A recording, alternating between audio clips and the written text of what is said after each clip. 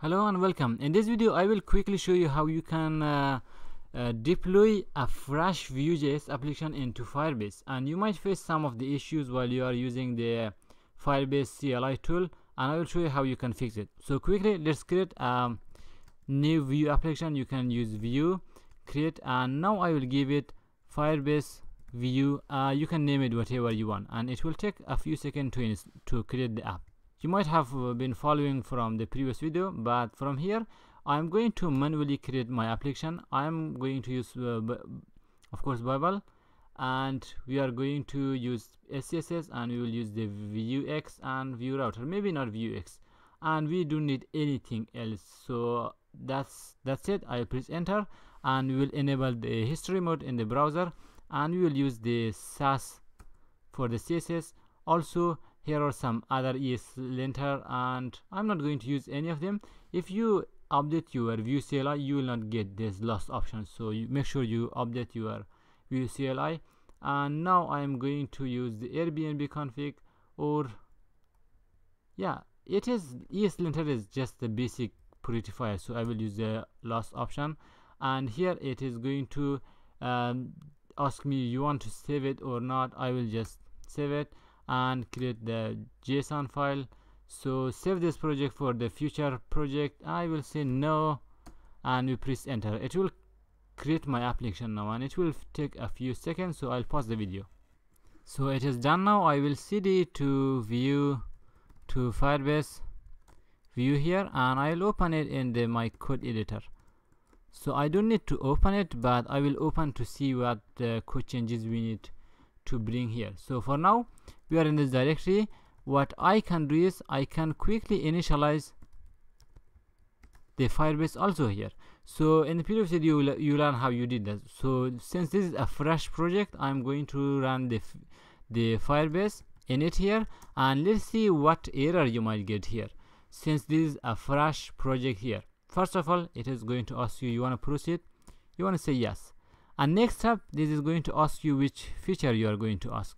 Not database, of course. We will use the Firestore cloud function, as well as hosting and the storage. Press enter, and now it is going to create every other step. From here you will select one of your projects you have in the Firebase already. So if you have already, that's good. If you don't have, you can select the create new project. Let's select this one, and it will instantly give you an error. It says project active, run the project ID. If you get this error, it is because you cannot add it to your project. So the aliases, like you can use the Firebase use @, it will create a new project. Since we initialize it, it couldn't find any project. So let's create it in the Firebase application. You can click here and add a project. I will give it a name here. Since we are using just for testing, I will say Firebase Vue, the name of spelling is wrong, Firebase Vue, the name of the folder, and I will scroll down, accept everything, and then we create our project. This way it is easy to configure it. Just create it manually, and then from the drop down you can select it. If you get the same error, make sure you do it, and this is the easiest way you can fire up everything. Continue. It will open your application here. Let's come here, click just bring your Firebase init again and initialize it again. Now you will say yes, I want to proceed, and for this again you are going to select all these features we need. Going down here, I'm going to repeat these steps a few times, so I hope you don't get bored, but you will learn a lot why these errors are happening. So this is the project we just created, Firebase. Oh my god, again I did a spelling wrong here. I think yes, Firebase. Okay, sorry for that, but that's fine. I can select this one and I can press enter. Now you have a fresh application here. It is going to create a Firestore role for you. Press enter, and this time again it is going to give you an error. If you get this error, it is because you have not done any initialization previously. So you can do the help here, and the help is not going to give you any major help.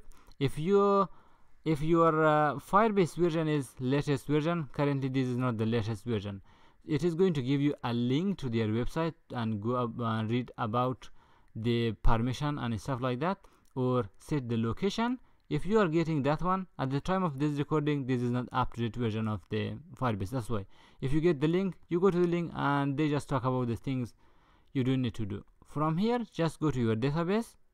This is the fix.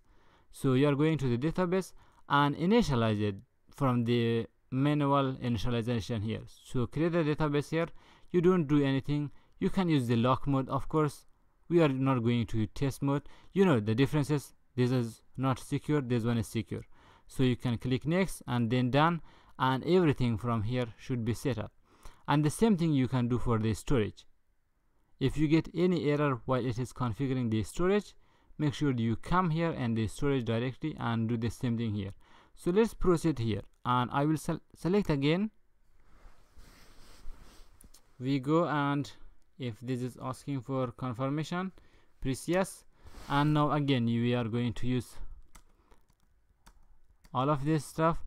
You can escape some of them. Let's say we are not going to use the storage, and press enter. Now it will initialize everything for you.